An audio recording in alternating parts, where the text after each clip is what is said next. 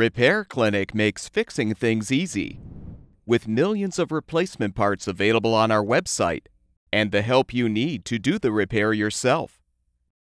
Since we encourage you to perform this repair safely, a warning icon will appear when you should use caution. To replace the circulation pump and motor on your dishwasher, you will need to fully uninstall the appliance. Before you do this, we recommend removing the pump cover and diffuser at the bottom of the tub to ensure the diverter motor can be properly reseated during reassembly. Rotate the lower wash arm locking nut counterclockwise to release the arm. Detach the manifold inlet tube from the pump cover. Now lift the manifold up and pull it forward to remove. Pull the upper dish rack out and depress the retaining tabs to fully remove the rack from the rails.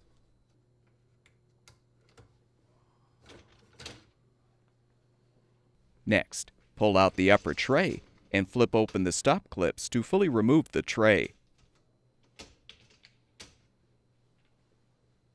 Release the water supply tube from the retainers on the top and rear of the tub.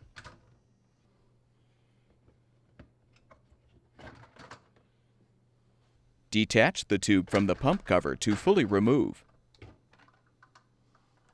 Lift up the tab and rotate the pump cover counterclockwise to detach. Lift off the diffuser. Next, turn off the power to the appliance and shut off the water supply valve. Using a flathead screwdriver, rotate the lower access panel fasteners counterclockwise a quarter turn to detach. Remove the access panel and the attached insulation. Use channel lock pliers to unthread the water supply line elbow fitting from the inlet valve. Be prepared for some water to spill.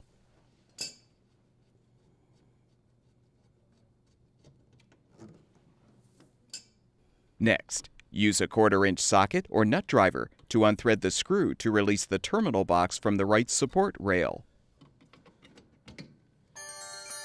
Detach the cover.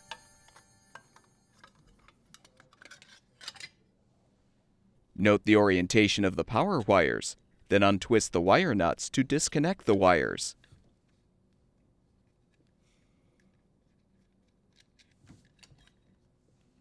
Unthread the screw to release the grounding wire.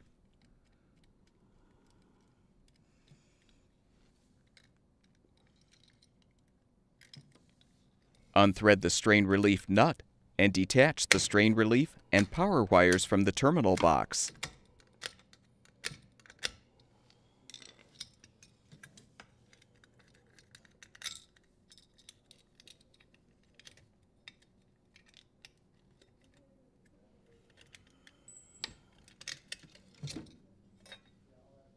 Next, disconnect the drain hose from the sink drain or garbage disposer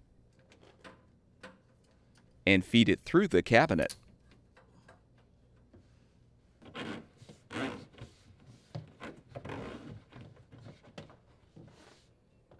Open the dishwasher door and remove the mounting bracket screws.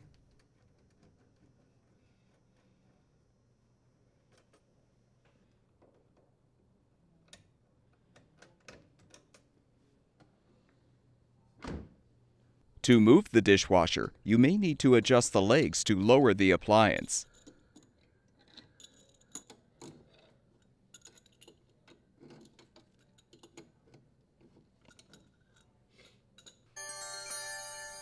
Now gently pull the dishwasher away from the cabinet.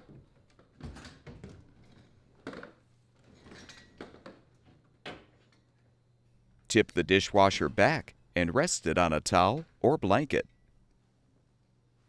Note the location of the 2 diverter motor wire connectors, then disconnect them.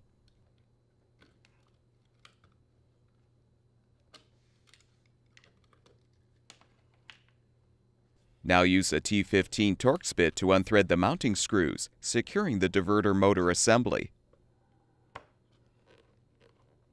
Depress the retaining clip, and you can fully detach the motor assembly. Next, use a 5/16" socket or nut driver to unthread the screws securing the sump damper.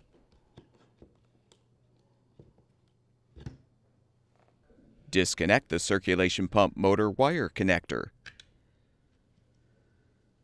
Now use pliers to break loose the pinch clamp, securing the outlet hose to the sump.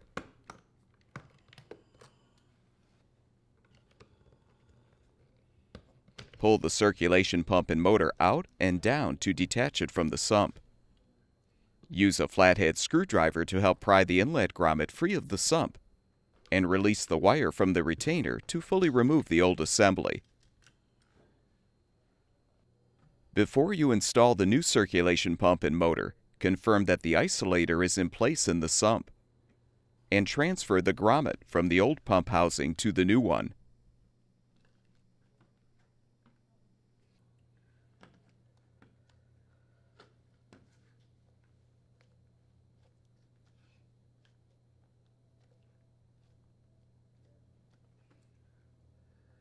Now insert the pump hanger into the isolator as you insert the grommet into the sump port.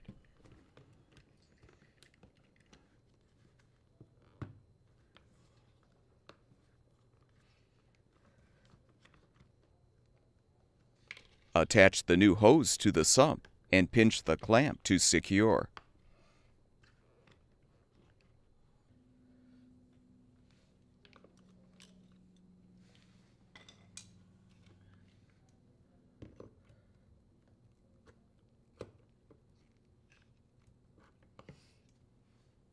Secure the wire behind the retainer and connect the wire to the new pump motor.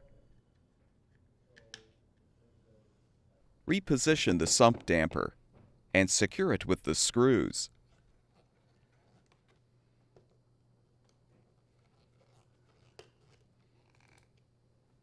Now reinsert the diverter motor actuator shaft into the sump as you realign the assembly. Rethread the mounting screws to secure.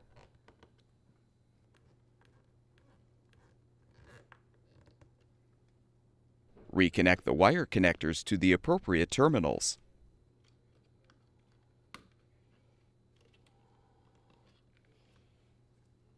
Return the dishwasher to its upright position. Make sure the end of the drain hose is accessible through the cabinet wall. Then gently slide the dishwasher back into the cabinet.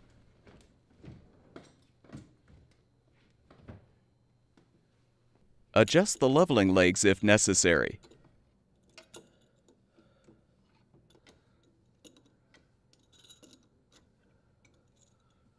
Replace the screws to secure the mounting brackets to the cabinet or countertop.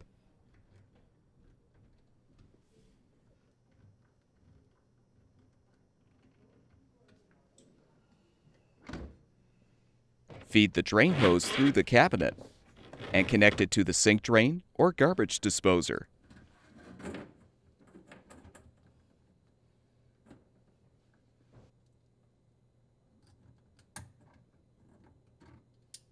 Make sure the hose is elevated above the connection point. Fully position the wires and strain relief in the terminal box. Then thread and tighten the strain relief nut.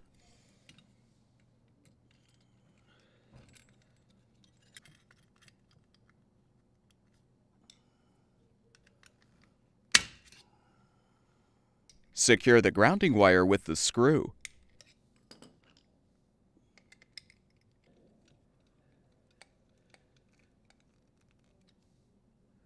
Join the black wires together and the white wires together and secure them with the wire nuts.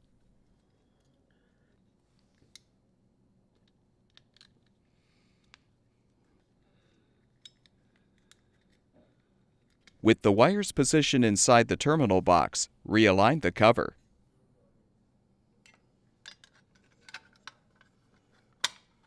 Now reattach the box to the support rail and thread the screw to secure.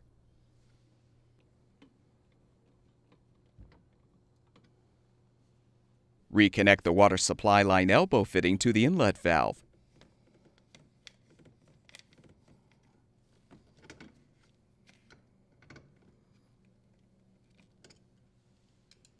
Reposition the access panel, making sure the attached insulation does not interfere with the float assembly and the lower edge of the panel touches the floor.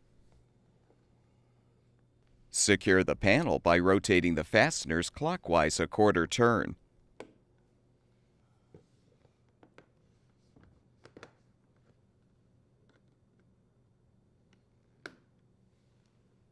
Now realign the diffuser on the diverter motor actuator shaft.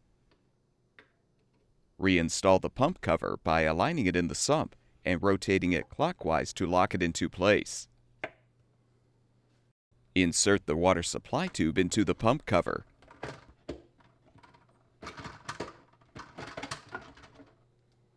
Confirm that the support bracket is in place at the top of the supply tube, then snap the supply tube into the retainers on the rear and top of the tub.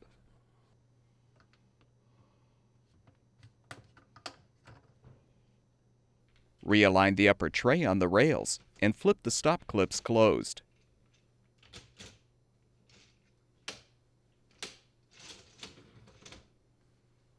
Position the upper dish rack on the support rails and snap it into place.